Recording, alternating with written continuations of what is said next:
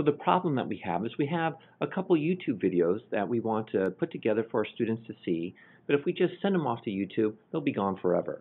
So here's one way to take care of that, is to use a YouTube custom player. So I have some videos here that I want to share with my class. So the first one, it says a share here. Nope, that's not what I'm going to do. I'm going to go to the add to, and I'm going to put it in a playlist. So I'll select a new playlist here and call it Math Rocks. All right, so that's my playlist, and I just save this one to the playlist. So that's the first math video I have. Here's a second math video. I'll go ahead and add that to Math Rocks. And then here's a third one, a great Vi Hart video. It's wonderful, so I'll add that to Math Rocks. And so now I have a playlist that has 3.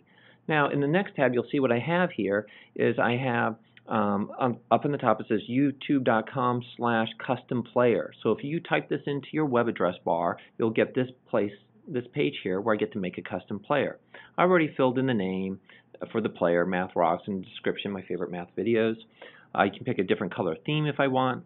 Gray is fine. I can pick out whichever layout I want. This layout's fine. And in the content, let me go ahead and refresh my page here. You'll see the playlist that I just made is here, Math Rocks. So I'm going to select that as the content for my custom player. Then I could just get to come down here and say, go ahead and generate the code for this custom player. If I scroll down to the bottom, here is the code for it. So I'll just go ahead and hit select all that and copy it. And then it says finish, click Save Player. So I'm going to head and finish this player to make sure that it's saved. Now I'm going to go back to maybe you have a blog, maybe you are using a learning management system. Here this is in Moodle. So I'm going to come here because I want to place this into Moodle. I'm going to go ahead and toggle so I can see the HTML code, paste in the code, and then I go ahead and save changes. When I come back to my Moodle site now, you see here it is. Here is my custom player. It has the Y Math video, which I can play if I want. There's a little arrow here where I can see the next one, the Y Calculus. And I can hit the arrow and see the next one, which is the Vi Hart video.